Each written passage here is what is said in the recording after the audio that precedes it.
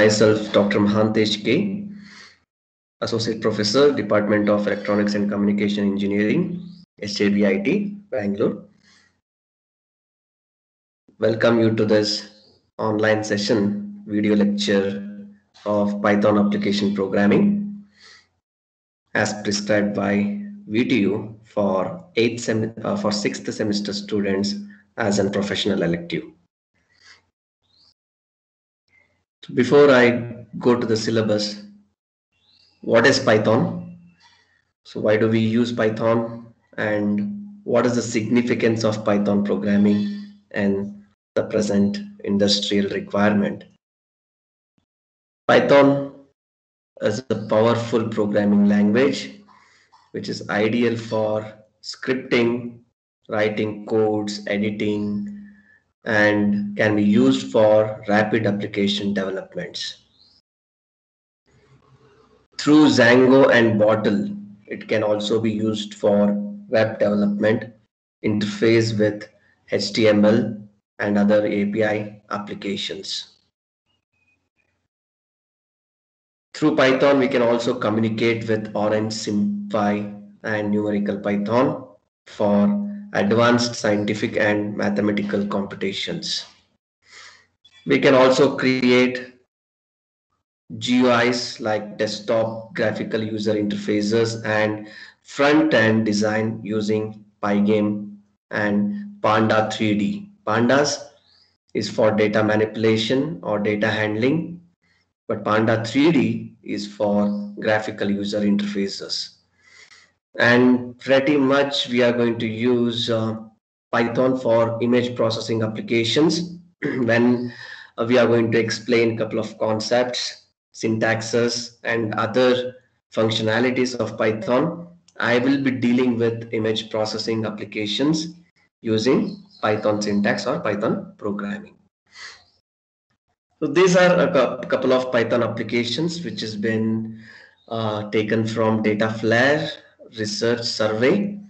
Python widely covers different applications like web and internet development, desktop GUI applications, scientific and numerical data processing and applications, software development, education, business applications, games and 3D graphics, network programming, database access.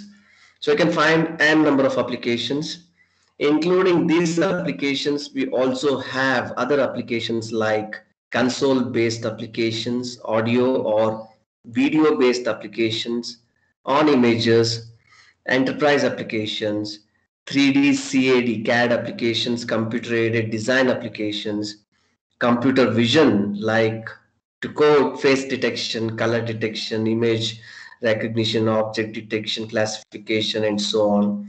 Machine learning, deep learning, these are pretty interesting fields which are very hot topics during this situation, during the current industrial revolution. Robotics, industry 4.0, automation and all, web scraping, like you're trying to harvest or trying to do some analysis of data from the websites or social media sites and other feedback oriented customer websites and so on. Scripting, artificial intelligence, data analysis, the hottest of Python applications.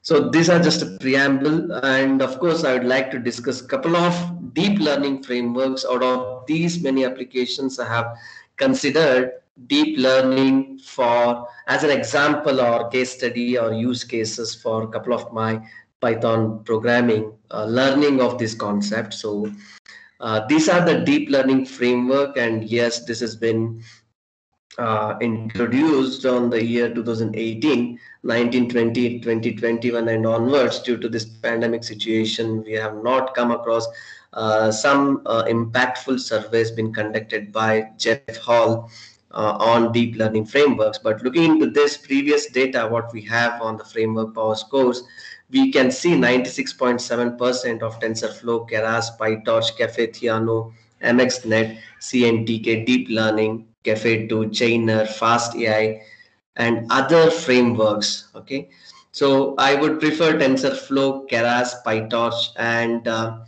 Fast AI and Deep Learning 4J frameworks for you guys, so that you can excel or you can become expertise in one of these framework before you complete your course.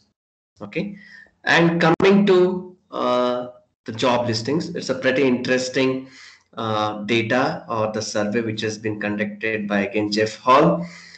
Depending upon the frameworks and the mentions in the job listings, like we have pretty good consultancies or agencies on online job listings, postings or online job listings, Angel List, Monster, Simply Had, Indeed, and LinkedIn. We could see a lot of communication or a lot of things are happening on these particular frameworks like TensorFlow, Keras, PyTorch, of course, has consumed the maximum amount of mentions and in the online job listing. So with this, we could understand like we have a better opportunities with respect to Keras and TensorFlow models. If you can come out with analysis or exploration and exploitation and trying to use a couple of functions, methods, methodologies, or applications or building applications from these two models, it would be very much beneficial for you people in future applications or future industrial requirements. And we have CPU, GPU, and TPU. Just for the sake of processing, like since we are dealing with the data, so the data dimensions varies from 1 cross 1 to CPU, GPU 1 cross n, TPU n cross n data unit. CPU handles 10 operations per machine cycle. Likewise, GPU 10,000 and TPU 1,28,000 of operations per machine cycle.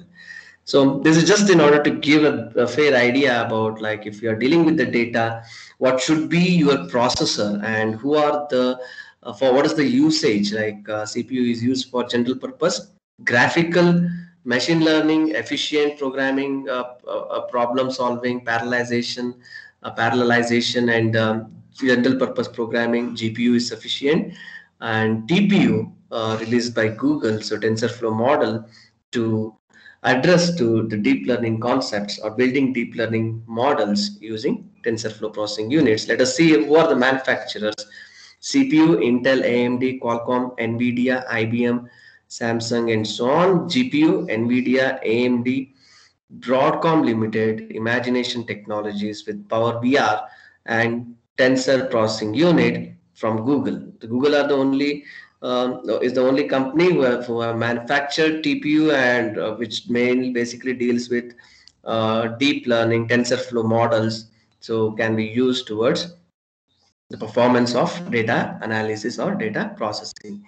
So here in my class, I'm going to use a platform called Jupyter. Jupyter Notebook is a sheet which gives an opportunity to write or arrange your codes into cells and run it whenever you want. I would like to experiment more codes, try to implement or analyze the functionalities and syntax of Python programming using Jupyter Notebook. And Anaconda is a program that consists that which gels all the Python libraries, which concatenates, which includes all the Python libraries, and it has got its own virtual environment repository where it can deal with data science and machine learning related applications. Along with Jupyter, we have Spider, which is an integrated development environment. We also use Spider, but it depends upon the application we choose relevant to our application. So Spider, Jupyter, both are included in Anaconda. Okay. Thank you guys. Thank you for listening to this session. We shall have a syllabus and module wise discussions in our next class. Thank you.